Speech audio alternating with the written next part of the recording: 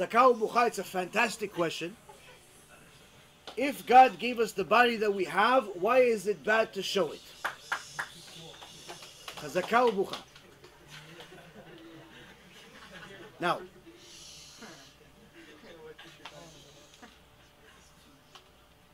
if anybody here ever see a diamond, a real diamond? You guys saw diamonds before. You ever see $1 million diamond? Not a diamond that's like, $100 or $5,000. I'm talking $1 million diamond. Anybody here ever see $1 million diamond? Anybody ever see a $5 million diamond? Anybody here ever see a $100 million diamond on the internet? Not in your life. On the internet, you ever saw the Blue Heart diamond? It's a Blue Heart diamond. It's a 500-600-year-old diamond they found, and there's a few certain diamonds in the world. They're worth hundreds of millions of dollars. Now, if somebody gave it to you, especially the ladies in the back, somebody gave you this diamond as a gift. Your Abba said, "My daughter, happy birthday." What is $100 million diamond? Now let me ask you a question. Bemet, honestly, are you going to walk around with that diamond and throw it in the air like this? I want them to answer. You going to throw the diamond in the air? Are you going to show everybody, "Hey, look at my diamond! Look at my diamond!" You're not going to do it, right? Why not? Why are you not going to show the diamond? I want an answer. Shh. Rabotai, I want an answer.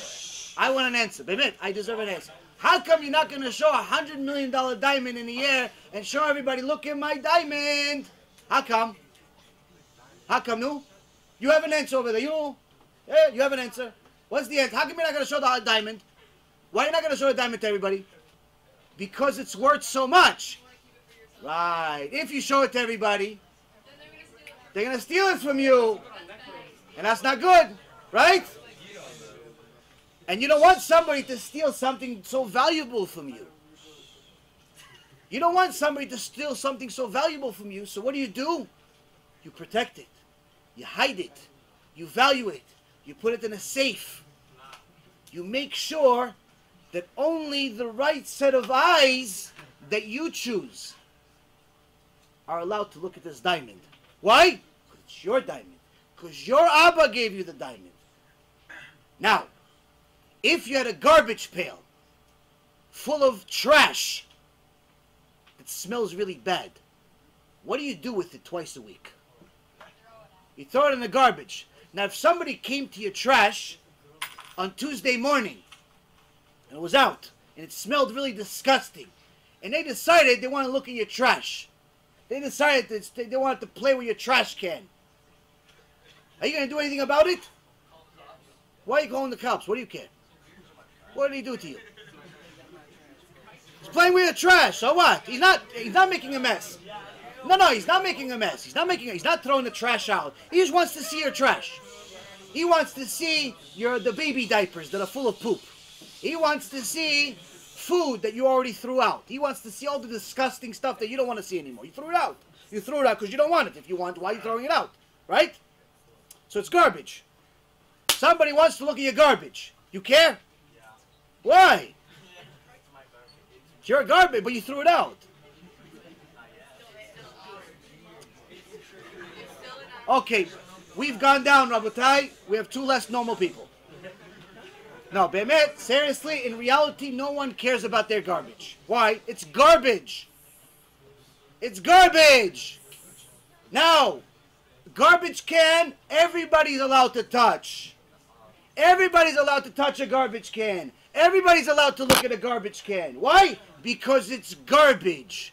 But a priceless $100 million diamond, only the right set of eyes are allowed to look at it. Now let me ask you a question. If you are the daughter of the King of Kings, are you worth garbage or are you worth $100 million? Your $100 million diamond, I bet you're worth a lot more to HaShem. I bet you're worth a lot more than $100 million. I bet you're worth a lot more than $100 billion. And something that's $100 billion and something that's $100 trillion is not something for everybody to see. That's why, Rabotai, even though HaKadosh Baruch Hu created the body, it's not for the whole world to see. B'Shem Hashem Na'aseh v'Natzliach, we're very excited to offer you the new Be'ezrat Hashem app 3.0. It's a newer, faster app full of Torah, lots of Kedusha by the shiurim that we do, myself, Rav Ephraim, Rav Chaim, where you'll have also newer features where you're able to use the app while you're using other applications on your phone. You'll be able to share the lectures directly from the app. You'll be able to donate online and support our Cube and our Torah work that we're doing. And the most exciting feature is that you'll be able to actually ask questions directly on the app and get answers from the rabbis directly from the app. This is something unprecedented, and Baruch Hashem will be able to offer it. Thank you again for all of your support.